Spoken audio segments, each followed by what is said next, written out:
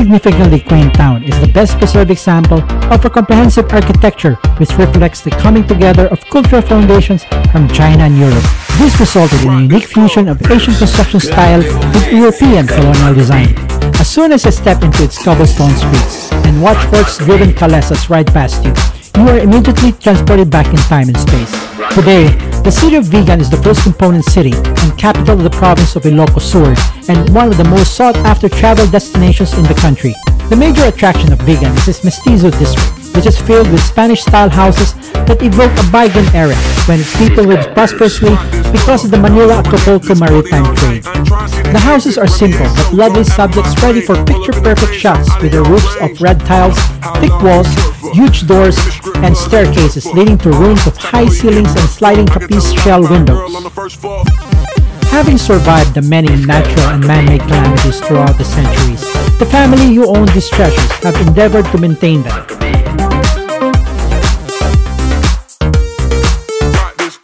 We are walking toward here, the city of Vigan, and we're actually inside the Siquia Mansion, one of the highlights when you do your tour here in the city of Vigan.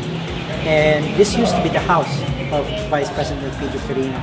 And as we go around, we're going to check out the place, showcase it, and we're going to let you get inside this particular house, the Siquia Mansion, here in Vigan City.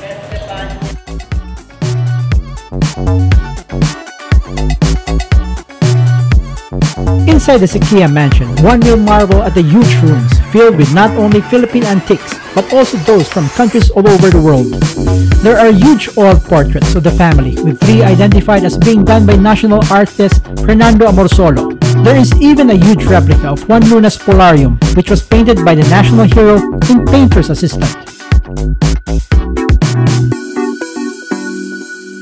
We're inside the Siquia Mansion, and still we're actually in the room of the Vice President of the Philippines, Vice President Elpidio Quirino, and we're actually in this room, and you know, we can see all the hardwood that surrounds the whole room, and impressive conservation of this particular room here in the city of Vigan.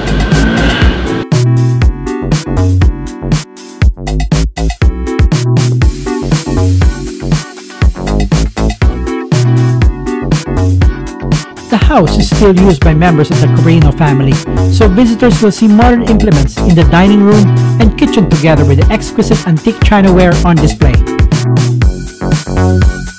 Our second stop here in Vigan City, the Ilocos Regional Museum. We're going to check this out today. So this used to be the old Ilocos Sur Provincial Jail, and a few months ago the jail has been transferred and it's been converted into a regional museum.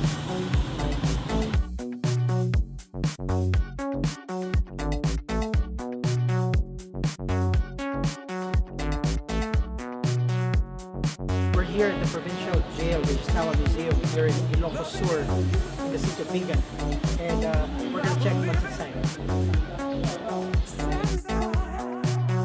The centuries-old provincial jail of Ilocos Sur, where former Philippine President Elpidio Quirino was born, was converted as National Museum to become the repository of historical artifacts and paintings that will showcase the arts and culture of Ilocanos. We're on our third stop here in the city of Vigan in Ilocos Sur, and we're doing some, we're going to check on how the pottery are being made in this side of the region.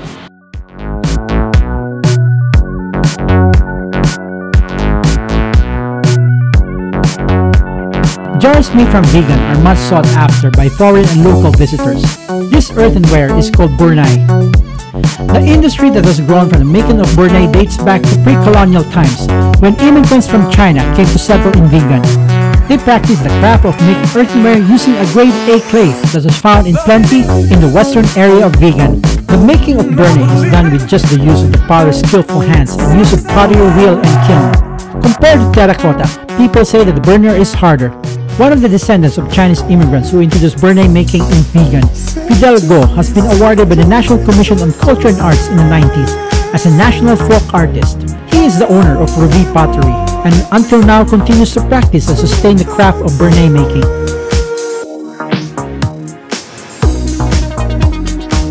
I also had the chance to visit the loom weaving and the convention center of Vigan. This is our fourth stop, the Vigan Convention Center.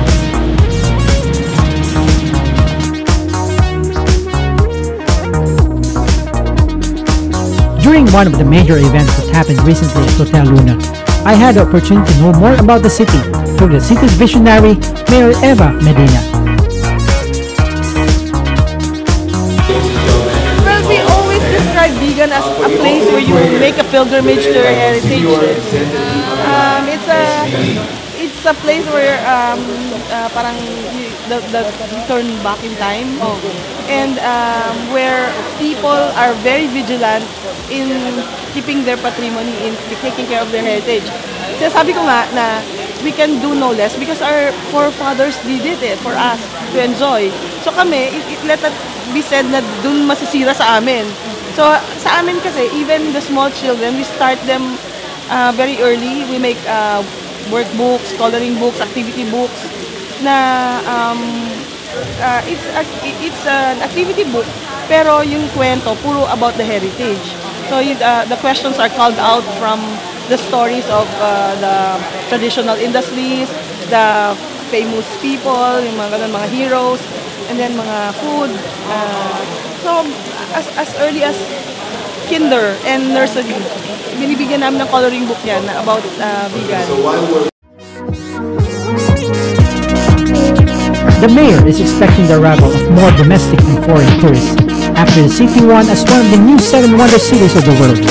The formal inauguration of one of the world's Wonder City Award for Vigan had earlier been set this year to coincide with the city's Viva Vigan Festival of Arts.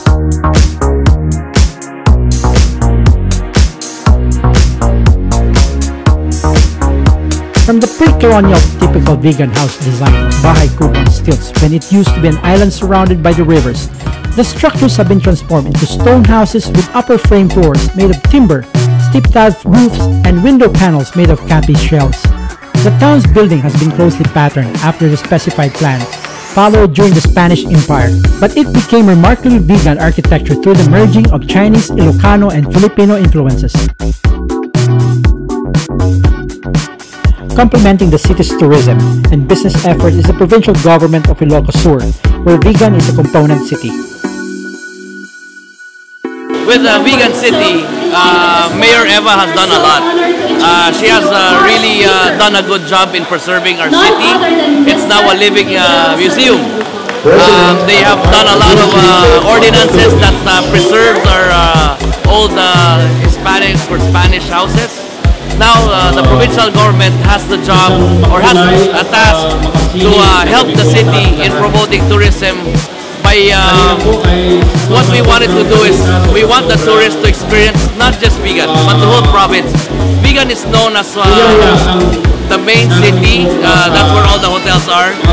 Our job is to contain the visitors here in Vigan. By doing that, we have to take advantage of the other municipalities. What do they have to offer? Because if they only stay in Vigan, they will only be here for a day or two. But if we promote the whole province, they have choices or options to go to. They can go to other towns. We are now promoting our ecotourism. Here in the province of Ilocos Sur, we have so much waterfalls.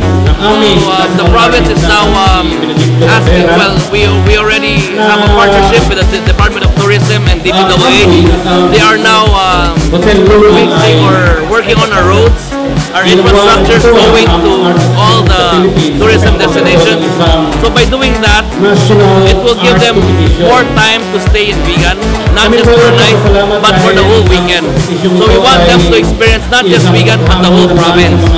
We are also promoting our One Town, One Product. Each town here in Ilocos Sur has one product to promote, and that's one way of promoting not the product but also the town.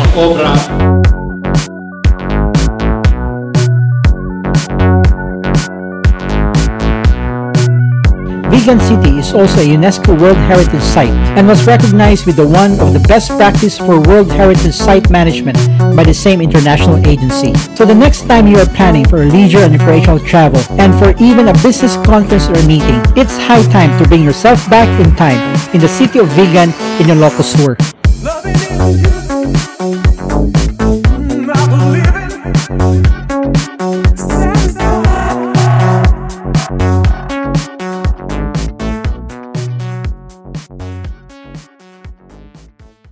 do do do do do do do do do do